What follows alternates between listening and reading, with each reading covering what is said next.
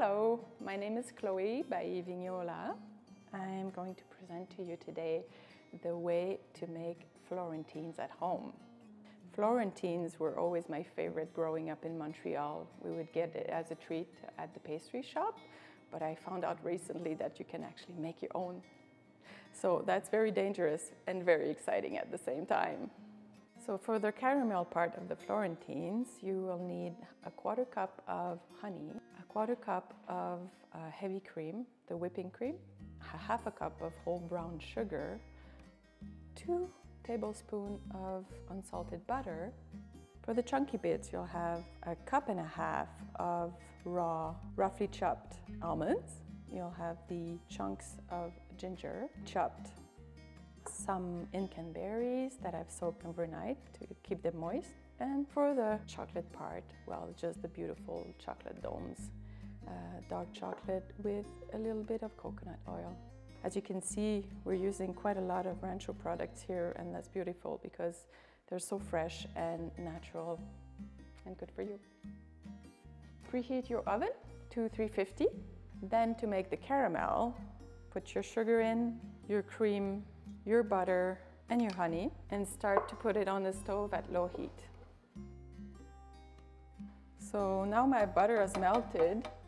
What I'm going to do is put it up to medium and watch for those first bubbles to start.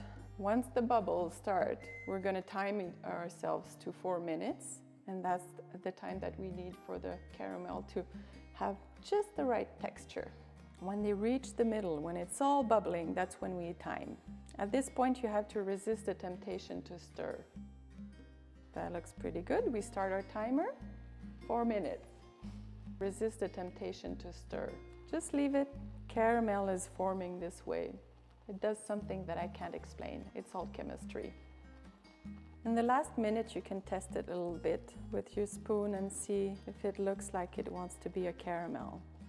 And you can see it already does. It's been 4 minutes. Now you can cut your fire and you get this nice caramelly substance.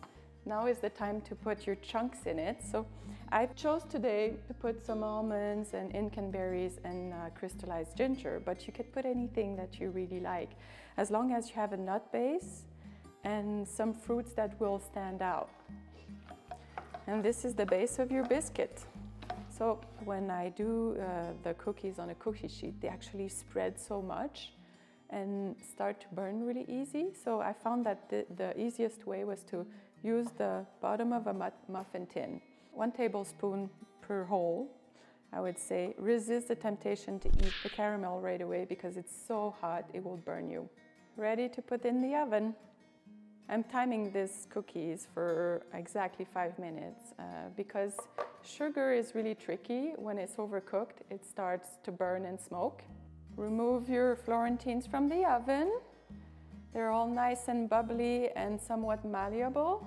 So you can make them perfect at this point by taking a fork and even out the nuts and the fruit. So when they look perfect to you, you let them cool for about 15 minutes. When they're cool, you'll see that they're easy to unmold. Be careful you don't lose any fruit or nuts that could remain. Now they're soft enough to remove from the molds, but they're not hard enough to receive the chocolate. We need to cool them off a little bit more, then the chocolate can cool on top of the biscuit. The cookies don't come out the same way every time.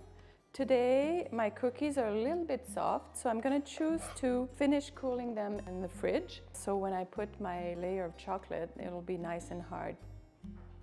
You could use a double boiler because you need to heat up the chocolate really slowly. But right now, I'm just going to choose to put it on a low heat in the pan. Just make sure that you stir all the time. And if you're careful, you'll get a really beautiful chocolate.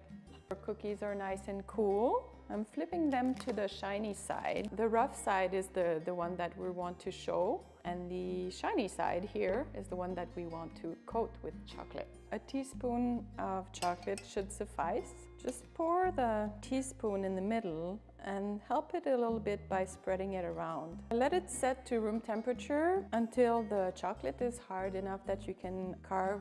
If you're pressed with time, or if the room temperature happens to be a little bit warmer like in the summer, then you can put them in the fridge for about 5 minutes.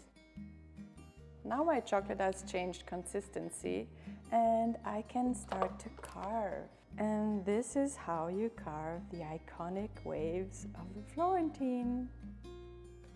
After I've done this, I will put them back in the fridge for about 10 to 15 minutes until it's set. Voila!